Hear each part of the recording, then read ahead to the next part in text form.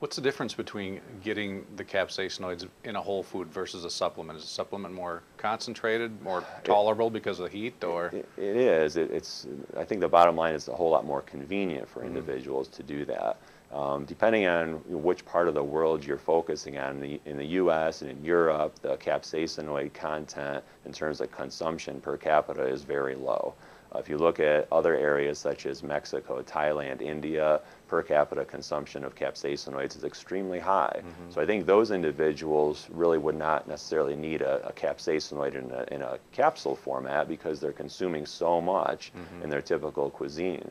But many individuals, of course, in the States, as well as abroad, may not prefer, such foods. So they can ingest the capsaicinoids in an encapsulated format without really altering overall dietary intake, number one.